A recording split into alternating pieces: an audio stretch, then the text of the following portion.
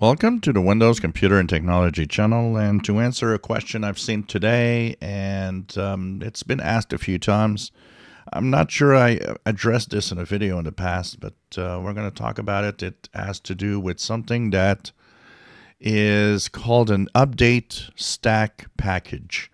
So in Windows 11, you might have, if you go into the settings and you go into your Windows updates, you'll see something called an update stack package. Now let's go into my update history here, and let's go down into other updates. I would guess is here maybe, or this is driver updates. I don't know where it's going to show, but there's definitely something called update. Here we go. There's one here.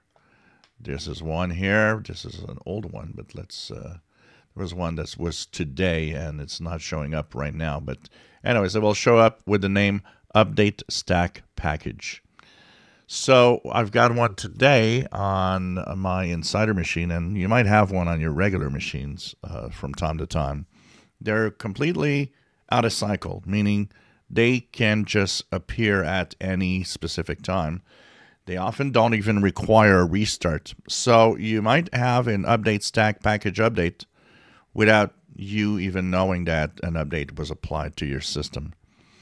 So these are micro or small changes in the way Windows Update operates. It's as simple as that.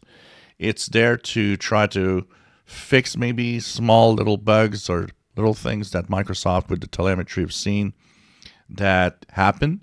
And it doesn't mean that your updates fail. It just means that maybe they've seen that updates tend to do a certain thing that they need to fix because in the long term, maybe it could create a problem. But they are small changes to the operating system without having to, push cumulative updates or anything. And they will mostly apply to Windows updates, trying to make them smoother and work better. So that's pretty much what an update stack package is. They can appear, like I said, at any specific time. There's no real moment when this appears or not. And it is here in my case one for Windows Insider builds.